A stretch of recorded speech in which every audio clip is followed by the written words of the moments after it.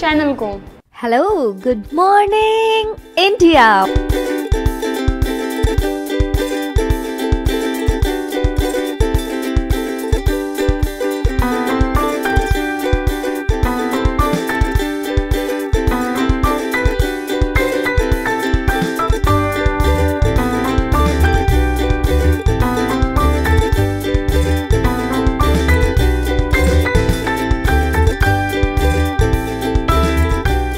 Monday to Friday, back to back classes live from studio. आज ही subscribe करें।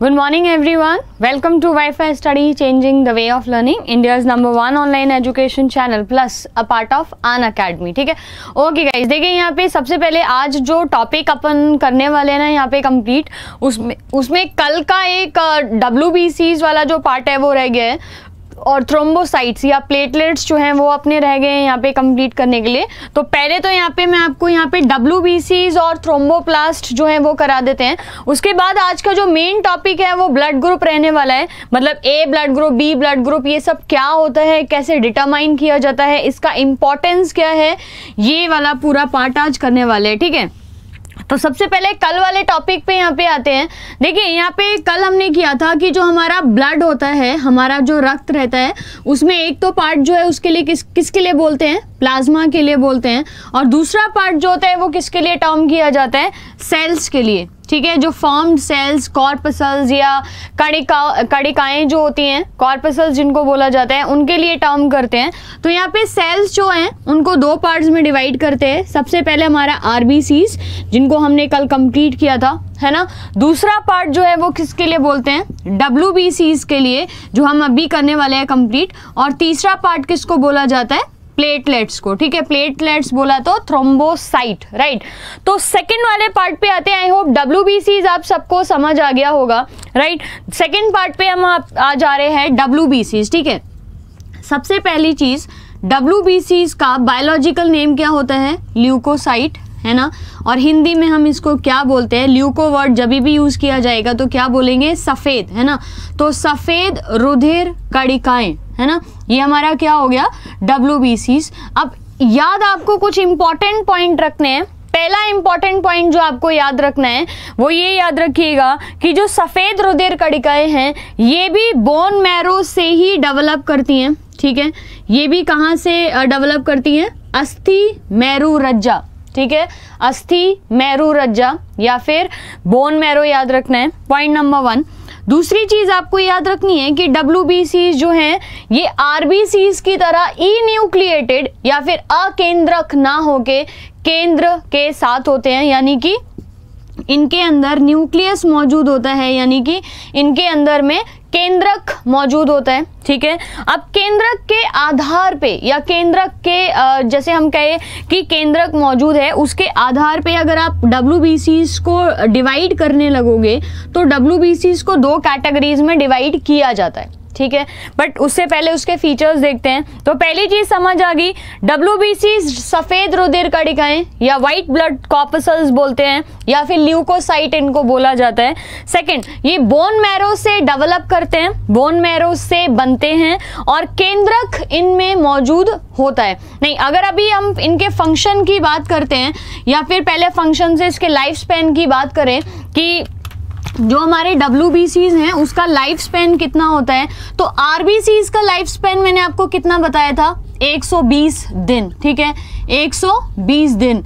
अगर WBCs के लाइफ स्पैन की बात करते हैं तो आप लोग याद रखिएगा कि WBCs का लाइफ स्पैन वेरी करता है, क्योंकि WBCs 5 अलग अलग तरीके के होते हैं। ठीक है, 5 अलग अलग तरीके के ये पाए जाते हैं। तो इसको लगा दो, है ना, साइड। हाँ, 5 डिफरेंट टाइप्स के WBCs पाए जाते हैं। तो उनकी अगर हम एवरेज लाइफ स्पैन बोलें तो आप 3 से 4 दिन याद रखेंगे। ठीक है, 3 से 4 दिन, मात्र 3 से 4 दिन WBCs की एक लाइफ स्पेन होती है। और अगर उसको पूरे को हम ऑन एन एवरेज अगर बोलें तो हमारा जो WBCs का नंबर है वो 6000 मिलीमीटर पर जो ब्लड है 6000 WBC पर मिलीमीटर ब्लड में मौजूद होते हैं।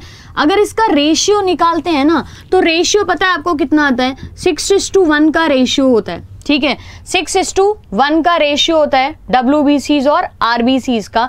तो मतलब आपके शरीर में RBC की मात्रा WBC से 6 गुना ज़्यादा होती है। ठीक है, अब सबसे इंपॉर्टेंट चीज़ WBCs का फंक्शन क्या होता है, इनका कार्य क्या होता है। तो आपको याद रखना है कि WBCs के फंक्शन या हम कार्य की इनकी बात करते हैं तो सबसे इंपॉर्टेंट इनका फंक्शन क्या है, डिफेंस मैकेनिज्म। ठीक है, यानी कि हमारे शरीर को सुरक्षा प्रदान करना, इसीलिए हम इसको क्या बोलते हैं, सोल्जर। ठीक है, WBCs को क्या बोला जाता है, इनको हमारे शरीर के सोल्जर ऑफ द बॉडी बोलते हैं, क्योंकि ये हमारे शरीर को अब सुरक्षा प्रदान कर रहे हैं। तो ये चीज़ आपको याद रखनी है, बॉडी में अगर प्रोटेक्शन देनी है, सुरक्षा देनी है, तो किस चीज़ से इनको प्रोटेक्शन देना है।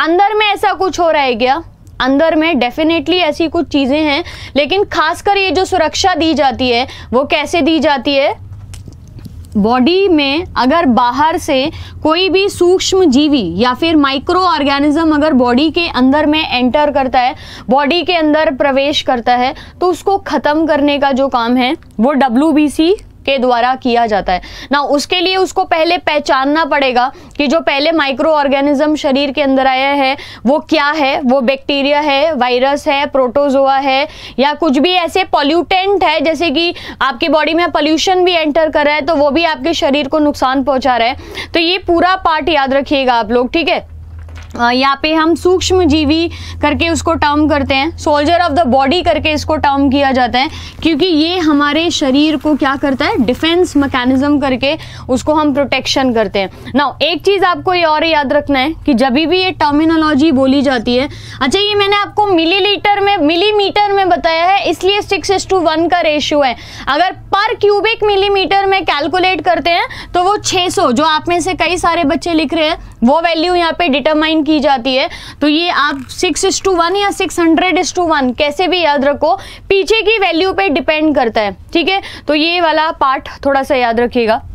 नाउ जब भी हम WBCs को आइडेंटिफाई करने लगते हैं तो 5 तरीके के WBCs हमारे शरीर में पाए जाते हैं, और उनका जो मेन चीज़ है जिसके बेसिस पे हम उसको आइडेंटिफाई करते हैं वो उनके अंदर मौजूद रहने वाले कुछ ग्रेन्यूल्स, हिंदी में ग्रेन्यूल्स को हम क्या कहते हैं, दाने, छोटे छोटे दाने होते हैं, या कुछ छोटे छोटे कण जो सेल के अंदर मौजूद हैं, WBCs के अंदर मौजूद हैं। उसके आधार पे इसको या तो ग्रेन्युलोसाइट बोला जाता है या फिर ग्रेन्युलोसाइट बोला जाता है। सर ये वाला चार्ट, ठीक है, एक बार यहाँ पे जो आपकी स्क्रीन पे चार्ट है वो देखिए, ए ग्रेन्युलोसाइट या ग्रेन्युलोसाइट करके हम टर्म करते हैं, न्यूट्रोफिल्स, इओसिनोफिल्स, बेसोफिल्स। ठीक है, न्यूट्रोफिल्स, इओसिनोफिल्स, बेसोफिल्स, ये सारे के सारे ग्रेन्युलोसाइट के टर्म किए जाते हैं।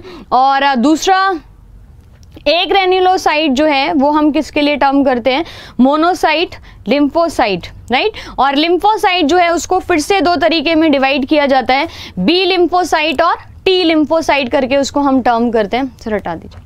ये पूरा पार्ट जो है, अब जनरली क्या एग्जाम में पूछा जाता है आपको कि 4 सेल्स दिए होते हैं और पूछा जाता है कि इनमें से कौन सा WBCs नहीं है। तो अब आपके लेवल पे आपको इसमें से क्या लर्न करना है, आपको इनके नाम याद रखने हैं, न्यूट्रोफिल्स, इओसिनोफिल्स, बेसोफिल्स, मोनोसाइट और लिम्फोसाइट। 5 नाम हो गया। ठीक है, इसकी PDF आपको ऑलरेडी कल मिल चुकी है, इसीलिए दी गई थी ताकि आप उसको अभी सामने रखो या फिर प्रिंट आउट निकाल के आपने रखा होगा, राइट। अब ये WBCs में एक इम्पॉर्टेंट पार्ट और RBCs को जब हम कंपेयर करने लगते हैं तो एक इम्पॉर्टेंट पार्ट यहाँ पे और भी आता है।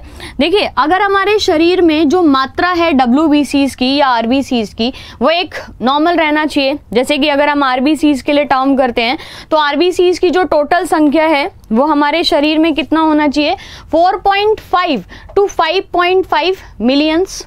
ठीक है, 4.5 to 5.5 मिलियंस हमारे पूरे ब्लड में। ठीक है, और WBCs की संख्या जो है वो कितनी रहनी चाहिए, 6000 मिलीमीटर एक ब्लड के अंदर, पर मिलीमीटर इन ब्लड।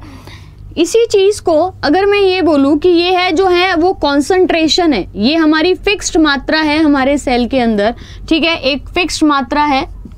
अगर आरबीसीज की संख्या इस संख्या से ज्यादा बढ़ जाती है, ठीक है, अगर आरबीसीज की संख्या ज्यादा हो जाती है तो जो कंडीशन शरीर के अंदर डेवलप होती है उसको हम क्या बोलते हैं? पॉलीसाइथीमिया। ये आज की क्लास का सबसे इंपॉर्टेंट पार्ट है जो मैं आपको बताने लग रही हूँ। ये दोनों नाम आपको अच्छे से याद रखने हैं। अगर किसी भी कंडीशन में आरबीसीज की संख्या आरबीसीज की संख्या उनकी पर्टिकुलर मात्रा या जितने हमारे शरीर को कॉन्सेंट्रेशन चाहिए उससे ज्यादा बढ़ जाती है तो हम क्या बोलते हैं उसको? पॉलीसाइथीमिया, ठीक है। अगर इसकी मात्रा डब्ल्यूबीसीज की मात्रा या आरबीसीज की मात्रा इसकी कॉन्सेंट्रेशन से कम हो जाती है, यानी कि शरीर में आरबीसीज बनना बंद हो जाते हैं या बनना कम हो जाते हैं, उस कंडीशन को हम क्या बोलते हैं? अनीमिया, ठीक है। अनीमिया के बहुत सारे रीजन हो सकते हैं। अनीमिया हो सकता है शरीर में आयरन की कमी हो रही है, इसीलिए शायद अनीमिया की मतलब शरीर में आयरन की कमी हो गया, लोहे की कमी हो गई, क्योंकि हीमोग्लोबिन में हमारा आयरन की रिक्वायरमेंट होती है, तो शायद उस रीजन की वजह से आरबीसीज नहीं बन रहे हैं। या आपके जीन्स जो आरबीसीज बनाने के लिए रिस्पॉन्सिबल होते हैं वो जीन नहीं बना पा रहा है, या किसी भी तरीके से बोन मैरो में कोई प्रॉब्लम हो गई। बोन मैरो में अगर कोई दिक्कत होती है ना, तो मैं आपको एक जेनेटिक टर्म यहाँ पे यूज कर रही हूँ, थैलेसेमिया, ठीक है। थैलेसेमिया एक बहुत पहले एक ऐड आती थी इसकी, ठीक है। थैलेसेमिया की एक टीवी पे ऐड आती थी जहाँ पे रेस्टोरेंट में कुछ लोग बैठे होते थे, एक बच्ची जाके उसको बोलती थी उनको लोगों को कि टिश्यू डोनेट करना चाहिए, अपना हीमोपोइटिक टिश्यू या ब्लड फॉर्मिंग जो टिश्यू है वो डोनेट करना चाहिए, क्योंकि कुछ ऐसे लोग होते हैं जिनके अंदर ब्लड जहां से बनता है, यानी कि हीमोपोइटिक टिश्यू, ठीक है, ये याद रखिएगा आप। हीमोपोइटिक टिश्यू शरीर में हमारे जो बोन मैरोज जो होती हैं वहां पे होता है, और टिश्यू जो ब्लड हमारा पूरा बन रहा है, हम बोल रहे हैं कि आरबीसीज और डब्ल्यूबीसीज क्या है, तो ये कहाँ से डेवलप कर रहे हैं? Bone marrow. लेकिन बोन मैरो में भी याद रखना है हिमेटोपोइटिक टिश्यू या हीमोपोइटिक टिश्यूज अवेलेबल होते हैं, यहाँ से बनता है। अगर किसी भी पर्सन के शरीर के अंदर इस टिश्यू में दिक्कत आती है तो उसका बॉडी आरबीसीज या डब्ल्यूबीसीज बनाना बंद कर देता है, खासकर आरबीसीज बनाना बंद कर देता है। तो बहुत सारी कंडीशंस हो सकती हैं। मेरे ख्याल ये दोनों चीजें समझ आया, ठीक है। अगर आरबीसीज की संख्या ज्यादा बढ़ती है तो पॉलीसाइथीमिया, अगर आरबीसीज की संख्या कम हो जाती है तो अनीमिया। फीमेल्स में अनीमिया की दिक्कत ज्यादा हो जाती है, ठीक है। उसी तरीके से अगर हम डब्ल्यूबीसीज की बात करते हैं तो डब्ल्यूबीसीज में ल्यूकोडर्मा और ल्यूकोपेनिया, ये दो कंडीशंस होती हैं। अगर किसी भी तरीके से डब्ल्यूबीसीज की संख्या बढ़ जाती है, राइट, जो नहीं बढ़ना चाहिए, तो ल्यूकोडर्मा और ल्यूकोपेनिया दो टर्म्स यहाँ पे इस्तेमाल करते हैं, ठीक है। समझ आया? ये वाला पार्ट आपका सबसे इंपॉर्टेंट है, यहाँ पे पॉलीसाइथीमिया और अनीमिया करके हमने जो पढ़ा, राइट। अब यहाँ पे तीसरा और लास्ट पार्ट देखे, प्लेटलेट्स या थ्रोम्बोप्लास्टिन हम किसको बोलते हैं, ठीक है। प्लेटलेट्स बोला, थ्रोम्बोप्लास्टिन बोला, ठीक है, प्लेटलेट्स, राइट, प्लेटलेट्स। अब यहाँ पे पट्टिकाणु या विम्बाणु इनको बोला जाता है, ठीक है। पट्टिकाणु करके आप बोलिए या विम्बाणु करके बोलिए, ये थ्रोम्बोसाइट या प्लेटलेट्स को हम टर्म करते हैं। नाउ एक सबसे इंपॉर्टेंट चीज इसके साथ इसको शुरू करते हैं। जब भी शरीर में हमारे कुछ भी बीमारियां होती हैं, जैसे डेंगू हुआ, ठीक है, डेंगू या मलेरिया, ये दो बीमारी हैं, मच्छर से होने वाली अगर ये बीमारियां हैं, तो आप लोग एक ये बात रख दीजिए कि अगर किसी भी तरीके से शरीर के अंदर हमारे डब्ल्यूबीसीज की कमी हो रही है तो ये इम्यूनिटी के लेवल पे है। अगर आरबीसीज किसी बीमारी की वजह से कम हो रहे हैं तो उस बीमारी को आपको याद रखना है मलेरिया करके, ठीक है। अगर किसी को मलेरिया है तो उसके शरीर में कौन सा सेल कम होगा या कौन से ब्लड सेल्स कम होंगे, तो आरबीसीज याद रखना है। लेकिन अगर किसी के शरीर में डेंगू की बीमारी हुई है, जब डेंगू फैला था तो क्या बोलते हैं, प्लेटलेट्स 25,000 के आसपास आ गए हैं। वैसे तो 90,000 हमारे शरीर में होना चाहिए एक नॉर्मल आदमी के अंदर, अगर मिनिमम सबसे कम जो संख्या है वो 90,000 होना चाहिए, और जैसे ही 90,000 के नीचे जाती है ना तो ये जो प्रॉब्लम है ये क्रिएट होना शुरू हो जाती है ना, कि प्लेटलेट्स की संख्या कम हो गई। ठीक है, जैसे जैसे प्लेटलेट्स की संख्या कम होती जाएगी, ब्लड में विस्कोसिटी ब्लड की क्या हो जाती है, श्यानता जो होती है वो कम हो जाती है। इसीलिए डेंगू जब एक्सट्रीम लेवल पे हो जाता है या सिर्फ प्लेटलेट्स का नंबर 60,000 के नीचे हो जाता है तो खून आना शुरू हो जाता है, जैसे नोज से खून आना शुरू हो जाता है, नाक से खून आता है, या फिर बॉडी में बहुत ज़्यादा फटीकनेस होती है। तो डेंगू और चिकनगुनिया ये दो ऐसी बीमारियां हैं जिनके अंदर प्लेटलेट्स की संख्या कम हो जाती है। ठीक है, याद रहेगा, ये बहुत ज़्यादा एग्जाम में पूछते हैं कि मलेरिया हुआ तो कौन से सेल्स कम हुए, या फिर डेंगू हुआ तो कौन से सेल्स कम हुए। अब प्लेटलेट्स का मेन काम क्या है, ब्लड क्लॉटिंग में मदद करता है।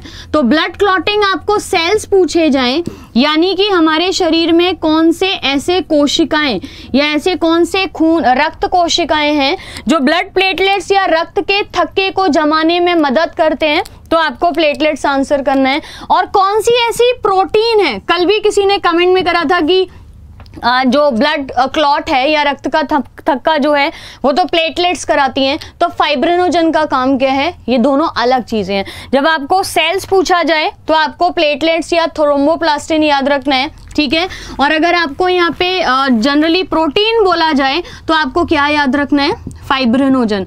तो मेरे ख्याल ये चीज ठीक है, राइट, फाइब्रिनोजन वाली। एक बार सर लास्ट स्लाइड होगा आपके पास थ्रोम्बोप्लास्टिक का, वो लगा दीजिए। देखिए थ्रोम्बोप्लास्टिन हमने बोला तो इसकी ये नहीं कल वाला नहीं, उस पे थ्रोम्बोसाइट्स लिखा हुआ है। हाँ, देखिए वैसे तो थ्रोम्बो जो साइट्स होते हैं उनकी जनरली संख्या 1.5 लाख से 3 लाख प्लेटलेट्स होती है, लेकिन अगर आपको नॉर्मली बीमारी हो जाती है तो 90,000 हो जाते हैं, उसमें कम, राइट। और एक इंपॉर्टेंट पॉइंट जो इसमें ऐड करना है, जब आपको बोला कि WBCs और RBCs कहाँ से बनते हैं, तो हमने क्या बोला था, बोन मैरो के हीमोपोइटिक टिश्यू या हिपेटोपोइटिक टिश्यूज से बनते हैं। लेकिन जैसे ही आपको प्लेटलेट्स के लिए पूछा जाएगा ना कि प्लेटलेट्स कहाँ से बनते हैं, तो आंसर आपको क्या देना है, मेगा कैरियोसाइट। ठीक है, क्या आंसर करना है, मेगा कैरियोसाइट। ठीक है, जो आपको स्लाइड दिख रहा है उसमें पहला वर्ड उसमें लिखा हुआ है। तो WBCs और RBCs कहाँ से बनते हैं, बोन मैरो के अस्थि मेरु रज्जा के हिमेटोपोइटिक टिश्यूज से।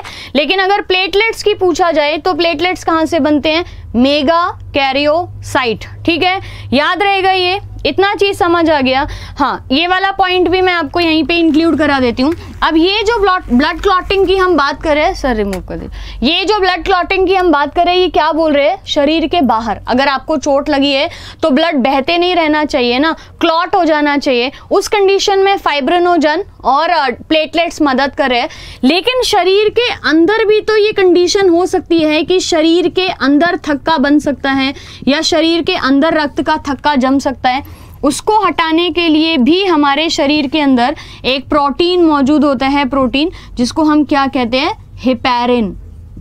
ठीक है, क्या बोला जाता है, हेपैरिन करके याद रखना है आपको। तो शरीर के बाहर ब्लड क्लॉटिंग के लिए दो चीजें मौजूद होती है हमारे शरीर में, फाइब्रिनोजन, थ्रोम्बिन, थ्रोम्बोप्लास्टिन और प्लेटलेट्स। ठीक है, ये 4 आप लोग याद रख लीजिए, मतलब मैं नंबर बढ़ाती जा रही हूँ लेकिन फिर भी ये फाइनल 4 हैं। दोबारा से एक बार देख लीजिए, आपका सबसे पहले फाइब्रिनोजन, ठीक है, उसके बाद थ्रोम्बिन, एक्चुअली फाइब्रिनोजन से ही बनती हैं, थ्रोम्बोप्लास्टिन, राइट, थ्रोम्बोप्लास्टिन, और लास्ट में आपको क्या याद रखना है यहाँ पे, प्लेटलेट्स। ठीक है, प्लेटलेट्स यानी कि थ्रोम्बोसाइट, राइट। ये 4 चीज शरीर के बाहर थक्का जमाने के लिए और ब्लड ताकि अंदर कोएगुलेट ना करे तो हेपैरिन जो है वो मौजूद होता है। ठीक है, इतनी चीज, यही वाला पार्ट है जो आपको ब्लड में पढ़ना है। 1-2 चीजें जो भी एक्स्ट्रा होंगी या कुछ भी रहेगा या कुछ भी डाउट होगा तो आप पूछ लीजिएगा, राइट। तो ये पूरा पार्ट जो है वो यहाँ पे कंप्लीट करते हैं। और अब जरा यहाँ पे ब्लड ग्रुप्स पे आते हैं। देखिए, हालांकि हमारा सबका ब्लड का कॉम्पोजिशन एक ही है ना, हमारे शरीर में प्लाज्मा ही है, 90-92% पानी ही है, उसमें प्रोटीन भी मौजूद है, उसमें ब्लड सेल्स भी मौजूद है, RBCs, WBCs, प्लेटलेट्स, ये सारा। लेकिन क्या हमारे सबके ब्लड ग्रुप्स एक जैसे हैं? नहीं ना, हमारे भले ही ब्लड का कंपोनेंट एक जैसा है, हमारे ब्लड का जो घटक है वो एक जैसे ही है, लेकिन इसमें हमारे जो ब्लड ग्रुप्स हैं वो अलग अलग हो गए हैं। ठीक है, अलग अलग हुए तो क्या बना दिया, ए बना दिया, बी बना दिया, ए बी ब्लड ग्रुप बना दिया और ओ। मतलब वैसे तो देखो जनरली हम पढ़ने के लिए या ये जो 4 है ना, ये सबसे ज़्यादा कॉमन है, इसलिए हम इन 4 को पढ़ते हैं। नहीं तो आप ये समझिए कि 364 तरीके के ब्लड ग्रुप अलग अलग इस धरती पे मौजूद हैं। ठीक है, 364। जैसे एक कॉमन सी चीज़ है कि ए बी और O B blood, A B और ओ ब्लड ग्रुप मौजूद है, लेकिन हम इंडिया में ही इसके अलावा एक 5वां ब्लड ग्रुप भी मौजूद है जिसको बॉम्बे ब्लड ग्रुप मौजूद होता है, जिसको हम क्या बोलते हैं, बॉम्बे ब्लड ग्रुप मौजूद है। एक सेकेंड दिव्यांशु, मैं आपको चीज़ें बता दूं कि यहाँ पे कुछ लिखवाना ना पड़े, इसीलिए पीडीएफ पहले ही अपलोड करा दी है कल। ठीक है, यहाँ तक की जो आज की क्लास हो रही है, ब्लड ग्रुप्स का पूरा जो पार्ट है साइंटिस्ट के नाम के साथ, ये पूरा पीडीएफ वाईफाई स्टडी ऐप पे ऑलरेडी अपलोडेड हो चुका है। ठीक है, तो ज़रा वहाँ से एक बार आप देख लीजिए। वाईफाई लिंक नहीं, मैं आपको बोल तो रही हूँ, ऐप पे जाना है आपको, वाईफाई स्टडी ऐप पे जाइए, वहाँ पे जनरल साइंस की जो क्लास है उसको खोलिए, रेलवे सेक्शन में वहाँ पे कल की क्लास जहाँ पे शो हो रही होगी उसी के सामने लिंक दिया होगा, and just click it on. Okay okay right. Blood groups जो है वो क्या है, जनरली 364 मैं आपको बता रही हूँ, ए बी और ओ। ठीक है, अब इसी चीज़ में मैं आपको एक पार्ट और ऐड कर दूं कि इंडिया में खुद इन 4 ब्लड ग्रुप के अलावा एक और ब्लड ग्रुप है जिसको हम बॉम्बे ब्लड ग्रुप बोलते हैं। और जो बॉम्बे के जो पुराने रेजिडेंशियल है ना, जो शुरू से बॉम्बे के अंदर ही रह रहे हैं, उनका ब्लड ग्रुप्स ये फाउंड हुआ है। तो ये चीज़ याद रखिएगा, बिल्कुल बॉम्बे ब्लड ग्रुप जिसे हम बोलते हैं।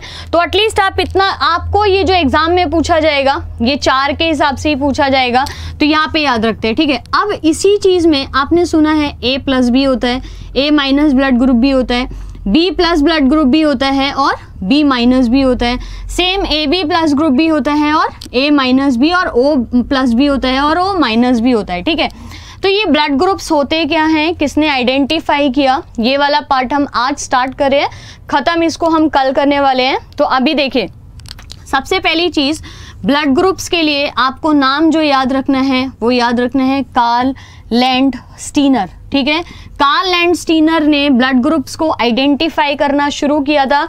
ग्रुप डी में कम से कम जो पेपर टोटल टाइम चला था, उस पेपर में मतलब कितना दिन चला था, 28 या कुछ दिन चला होगा ना ये पेपर ग्रुप डी वाला। कम से कम 10 से 12 बार ये क्वेश्चन जो है वो एग्जाम में पूछा गया था कि ब्लड ग्रुप्स जो है वो किसके द्वारा आइडेंटिफाई किए गए थे। तो याद रखिएगा, कार्ल लैंड स्टीनर ने साल 1900 और 1902, ठीक है, Karl land Steiner identify the blood groups between the year 1900 and 1902। 1900 से 1902 के बीच में कार्ल लैंड स्टीनर ने 3 ब्लड ग्रुप्स आइडेंटिफाई किए थे, ए बी और ओ। राइट, अब ये थोड़ी सी चीज़ें हैं, एक्सेप्शन है, जो ज़रा यहाँ पे आप पढ़ोगे तो ज़्यादा क्लियर होगा। और दूसरी चीज़, अगर आपको एक चीज़ और याद, ब्लड ग्रुप के नाम मैंने लिए 4 लेकिन यहाँ लिखा मैंने 3। इसका मतलब क्या है कि कार्ल लैंड स्टीनर ने खाली 3 ब्लड ग्रुप आइडेंटिफाई किए थे, ए बी और ओ। जो चौथा हमारा ब्लड ग्रुप है ना, ए बी, ये सबसे आखिरी में आइडेंटिफाई हुआ था। और ये आइडेंटिफाई करने वाले कौन थे, डिकैस्टेलो जो लैंड स्टीनर थे, उनके जो स्टूडेंट्स थे, उन्होंने इसको आइडेंटिफाई किया था। डिकैस्टेलो एंड स्टर्ली, 2 नाम याद रखने हैं आपको।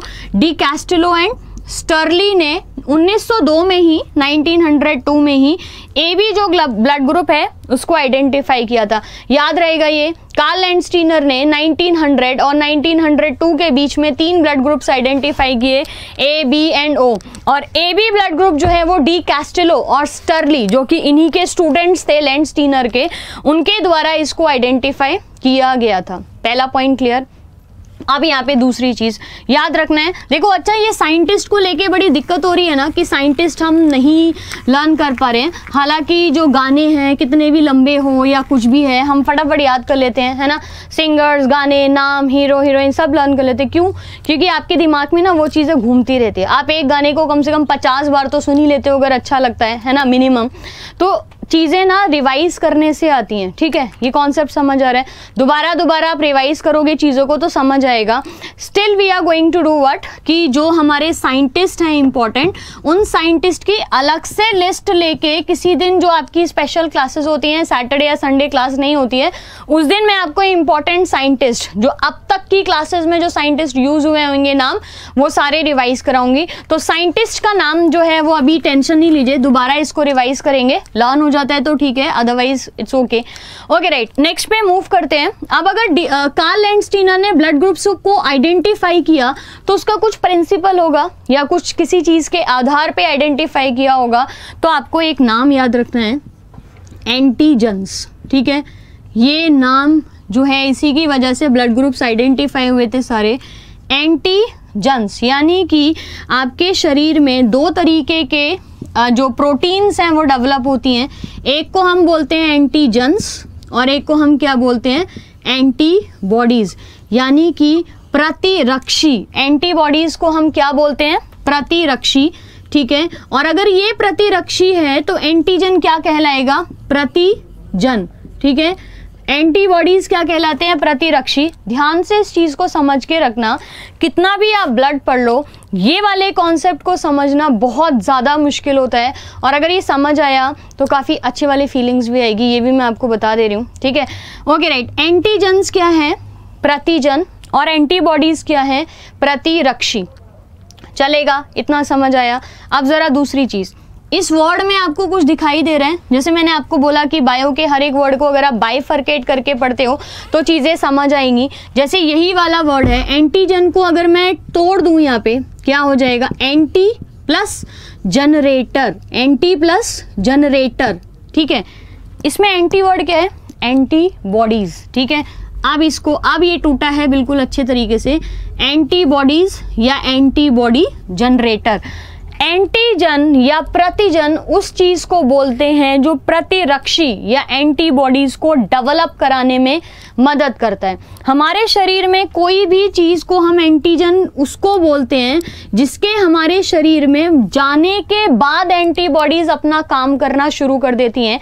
सपोज आपके शरीर में कोई भी वायरस या बैक्टीरिया, ठीक है, कोई भी सूक्ष्म जीवी शरीर में जो है वो प्रवेश करता है, ठीक है। प्रवेश करने के बाद, एंटर करने के बाद हमारी बॉडी जो सबसे पहला काम करती है ना, वो क्या करती है, उसको आइडेंटिफाई करने के बाद एंटीबॉडी बनाना शुरू करती है। इट्स लाइक कोई दुश्मन घर में घुस आया है, एंटीजन जो है वो कौन है, दुश्मन है, ठीक है।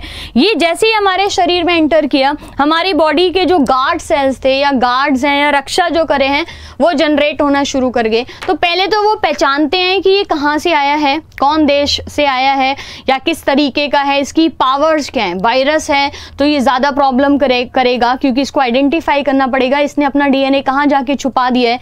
बैक्टीरिया है तो उसका डीएनए उसके अंदर ही होगा तो उसको मारने में ज़्यादा आसानी होगी। तो सबसे पहले इसको आइडेंटिफाई करा जाता है, पहचाना जाता है कि कौन सा बॉडी के अंदर सेल या माइक्रो ऑर्गेनिज्म एंटर किया है, उसके बाद उस पर काम किया जाता है। तो एंटीजन कोई भी ऐसी चीज़ जो हमारे शरीर की नहीं है, हमारे बाहर से आई है।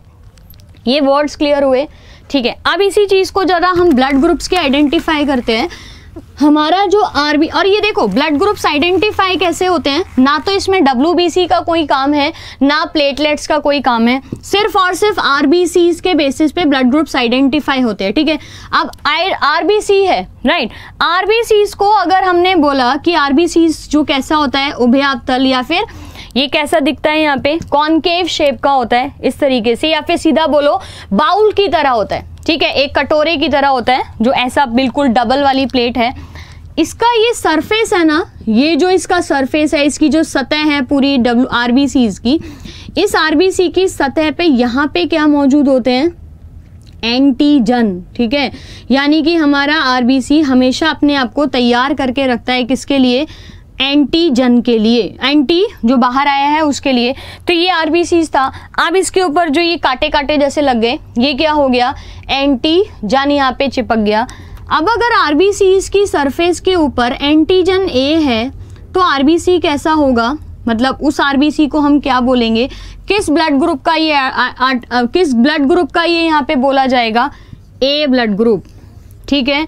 अगर किसी भी पर्सन की बॉडी के अंदर उसकी लाल रुधिर कणिकाओं पे या आरबीसीज के ऊपर किसी भी तरीके से जो एंटीजन लगा है, वो ए एंटीजन लगा हुआ है, तो ब्लड ग्रुप क्या हो जाएगा? ए, ठीक है। और ये जो ए एंटीजन या मैंने सरफेस पे अगर एंटीजन बोला है तो ये वो तो शुगर भी हो सकता है, मतलब ये जो बना होता है एंटीजन वो शुगर का बना होता है, ठीक है, ठीक है, शुगर का, ये लिपिड्स का यहाँ पे, या फिर कार्बोहाइड्रेट्स का बना रहेगा, ठीक है। तो ये 3 चीज़ें हैं जो इसमें इंक्लूड की जाती हैं।